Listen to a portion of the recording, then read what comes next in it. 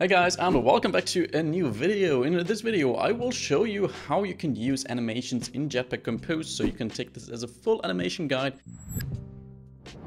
If you take a look at the end of documentation, you will be bombarded with this chart, which, some beginners might think, whoa, that's a lot about animations in Jetpack Compose. And yes, there are a lot of different animations, but I want to make this easier for you with this video to show you what you really need in practice all the time and how you can use that to animate something in your Compose UI. I will say right away, I will focus on the more high-level animation APIs here, so that means it's pretty much this part here without this animation, animatable, and animation state. If you want to also see how you can make super customized animations, which in my experience you don't need that often, but if you need it, it's good to know that, then I will make that a separate video. So just let me know that down in the comments, and then I will also make a video about things like animation, animatable, and animation state. So let's actually jump into Render Studio and see what we got here. We got an empty Jetpack Compose UI, and I will simply start to create a simple layout. Let's just make this a column, and we're just going to put in a button with which we can toggle some state to trigger our animations later on. And by the way, you will also find jump marks down below to see the different types of animations. So if you're only interested in one type, then you can easily move forward to that. Let's add a modifier to this column here to make it fill the whole size of our screen. And then we're going to add a simple button. When we click that, we want to toggle some state. And the text of the button will be, I don't know, just toggle or so. And we will actually start with this animated visibility, because that is really the easiest type of this animation API. Animated visibility is used if you, need to animate visibility of a composable. So if there is a composable in your Compose UI that is sometimes shown and sometimes hidden, then you can use animated visibility to easily animate the change when it becomes visible and when it becomes invisible. How can we do this? We could create a simple state here, is visible, for example, by remember, and we make that a mutable state of false initially. So we can import get value, and that's it. And then here, when we click on our button, we simply toggle this state like this. And now let's create a little composable that we want to animate the visibility of. So down here below our button, we can say animated visibility. And you can see this has this condition visible. And here we simply apply the compose state that determines whether our composable that we want to animate should be visible or not. So in our case, that's just simply is visible. So in the end, you just need to return a Boolean here that's true when it should be visible and false if not. So this animated visibility composable is in the end just a wrapper around whatever you would normally put in an if statement. So we could also say if is visible and then simply show our composable here, or we simply put in our composable in here to have it with an animation. So for example, box with a modifier of, let's say, background color.red. So we just have a red box. We can add a little modifier here for the animated visibility to make it fill the rest of the space. So first of all, the whole width. And then we give it a weight of 1F, so it just occupies the remaining space of our column. And now we effectively already created an animation based on visibility. So if we launch this here on my emulator, and we then click on this toggle button, then we will see, we actually have an animation and we can easily toggle this.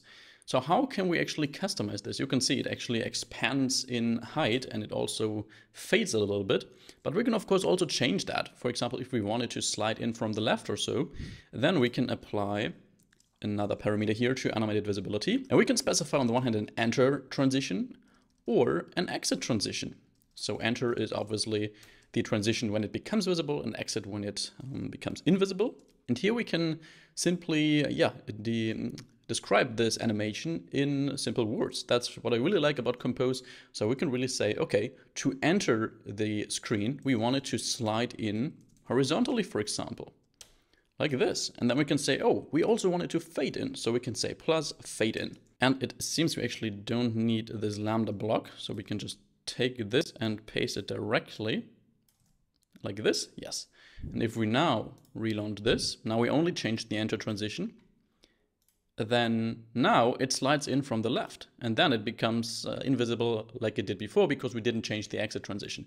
But that's how you can actually also change the type of animation here with your animated visibility. Cool. So what is next? What if we actually want to animate some kind of specific value of a composable that's not simply whether that's visible or not? So for example, if we want to animate the color of a composable, or we want to animate the size, or we want to animate the rotation or something like that, then we obviously can't use animated visibility because that has nothing to do with visibility. So we simply comment this out, and let's say we now create a state that represents the current animation value of whatever we want to animate. So whenever the state will be updated, which will be for every frame when we run this animation, then it will also update all the composables where we use it at, which in the end will then be an animation. So for example, if we have another state here, and let's call it isRound, which will also be a Boolean, and we now want to animate the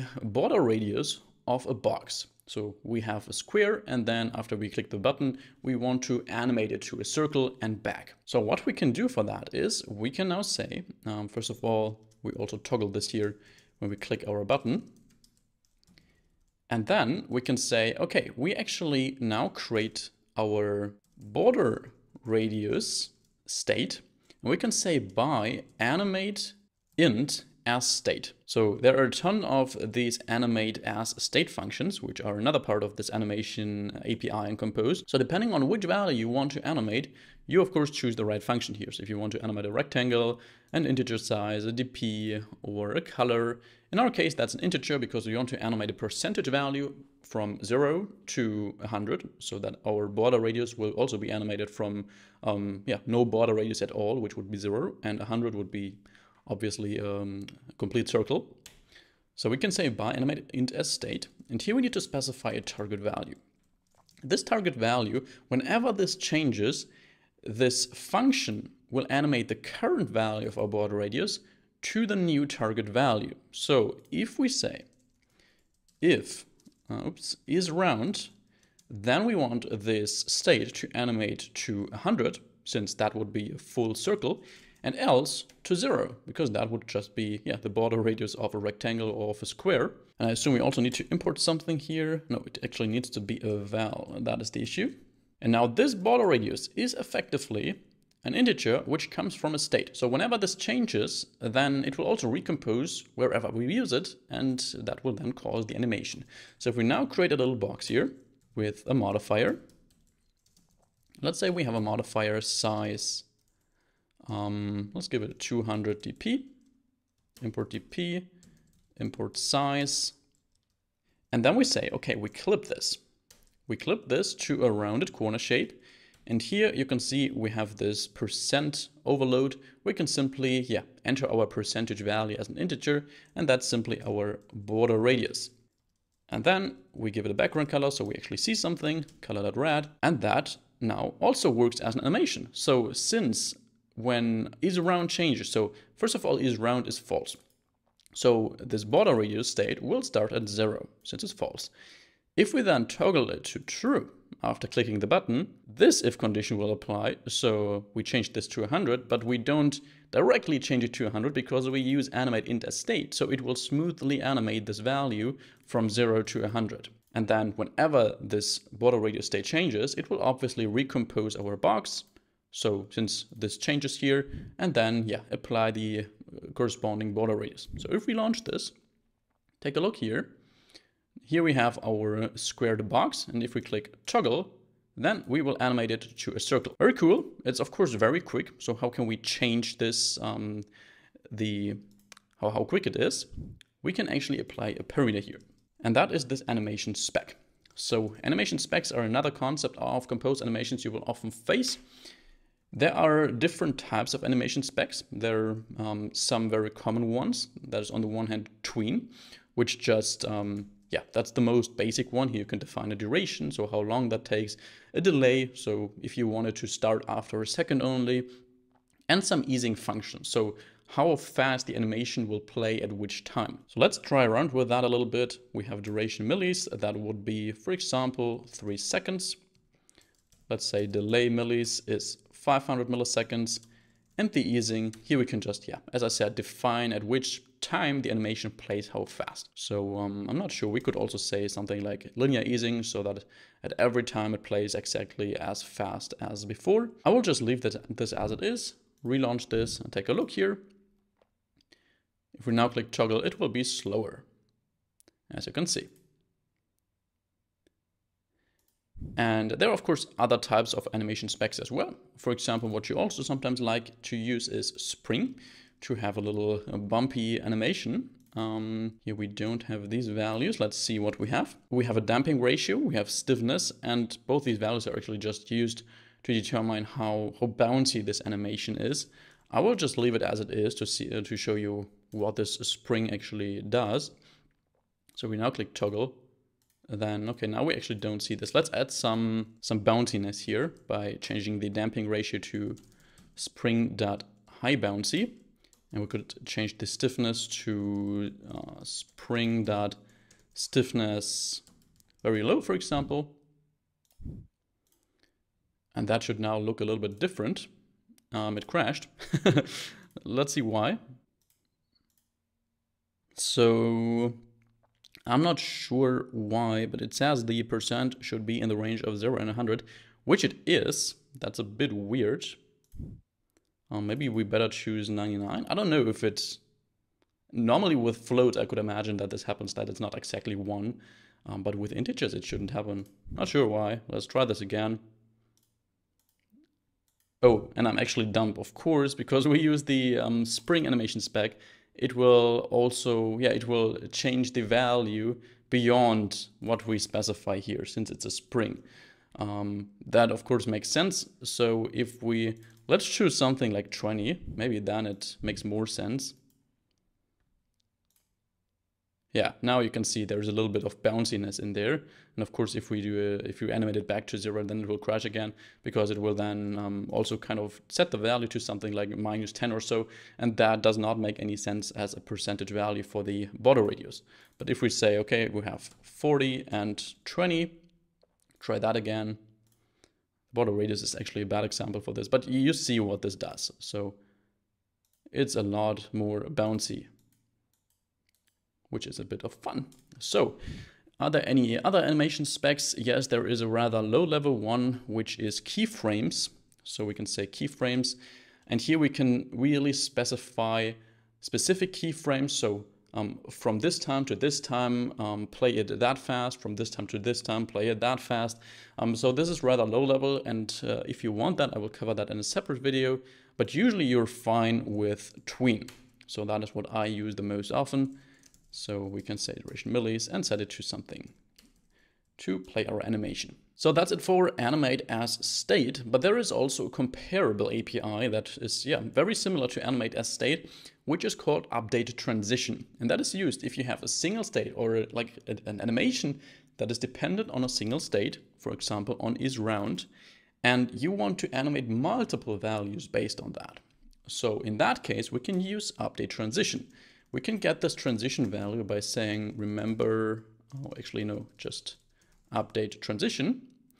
And it's very similar. So here we also need to specify a target state, which is just isRound here. So here we don't have this if statement. This will come afterwards. And we also should assign a label here. I will set it to null, so we get rid of the warning. And now we can use this transition value, which is dependent on our isRound state, to now animate multiple values based on that. So instead of border radius by animate int as state, we could now say by transition dot animate int. And actually, let's get rid of that. This will now take a transition spec, which we could also change. So that is again to change how fast this animation plays. Here we could say tween, and that plays 2 seconds. It again wants us to pass a label here. And the most important part here is we actually need to assign a non-null label. For example, border radius like this.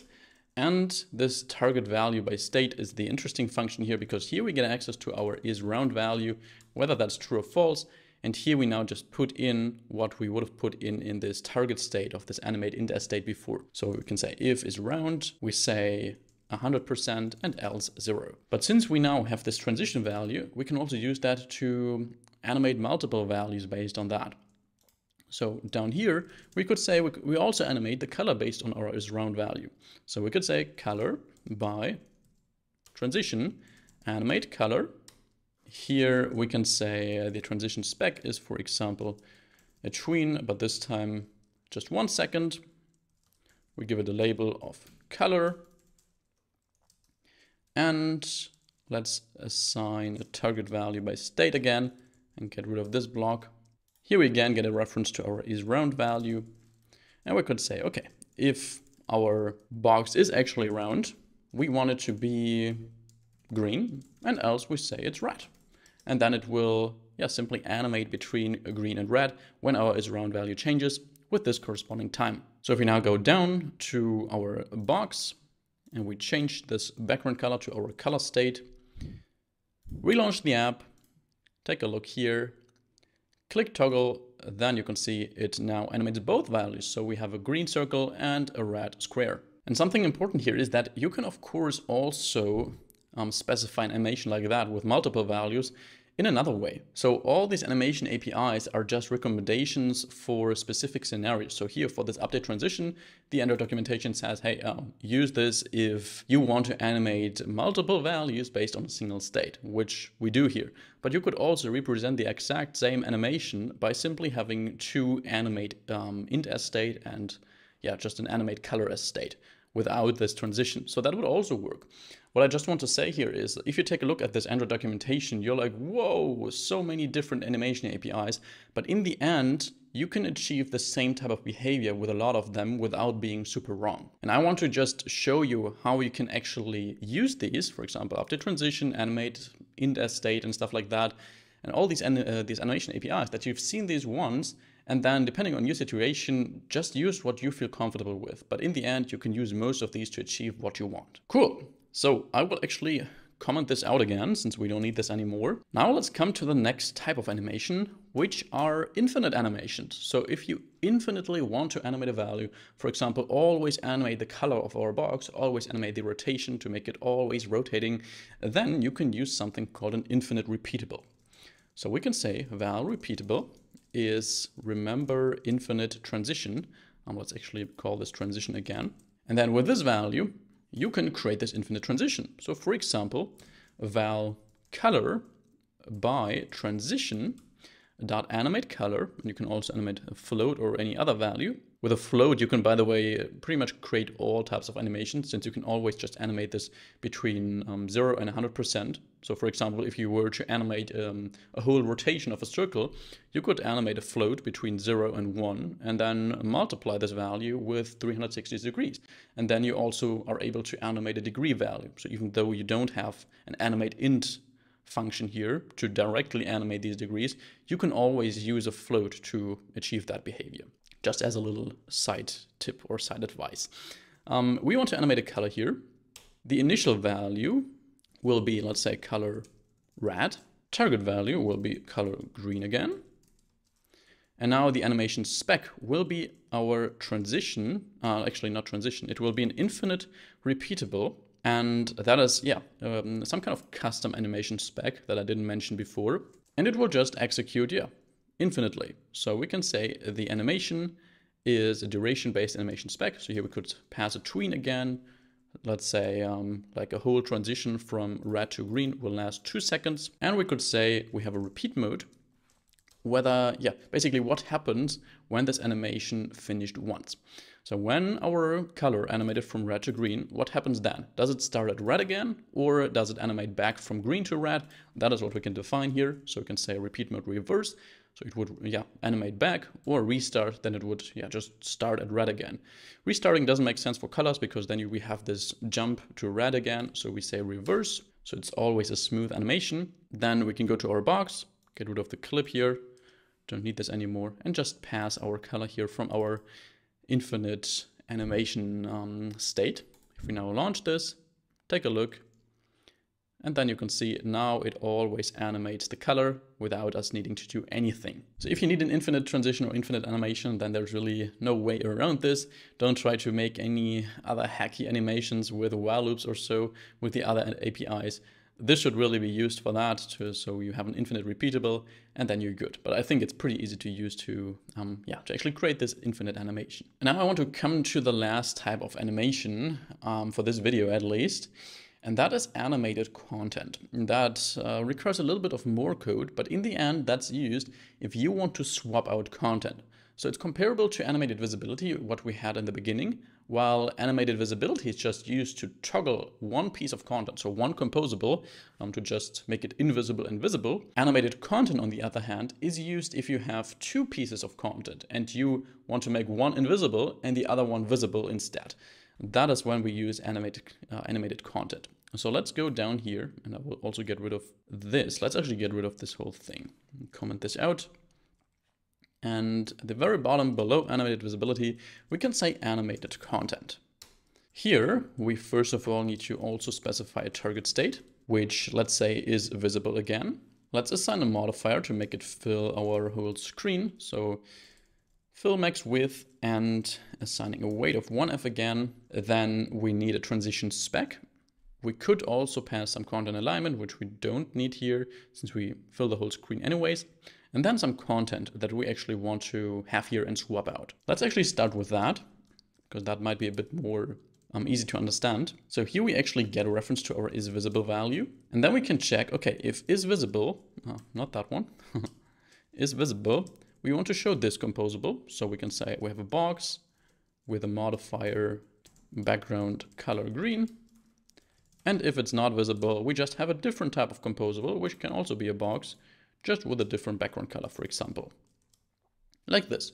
So here we again just toggle the content of our animated content. And of course, that doesn't only work with two pieces of composables. You could also have some kind of sealed class or sealed interface here, and then you have a big when expression where you check for different branches, and they can have as many branches as you like to, if you need to swap 5 different pieces of content, for example, for an onboarding screen or so, where you just have 5 different screens to onboard a user, and you want to animate between these, then you could also do something like animated content here. So now that we specified our content, the last thing we need to specify is our transition spec. And that works a bit different from the transition specs we did before, because here we specify the enter and exit transition in one single spec. So the easiest type of transition spec we could have here is simply a fade in, and then we say with fade out. So this is simply then the enter transition, and this is the exit transition. And we get an error here because we need this experimental animation API. Let's just add this to main activity. Let's see how this looks like. We will also implement some more complex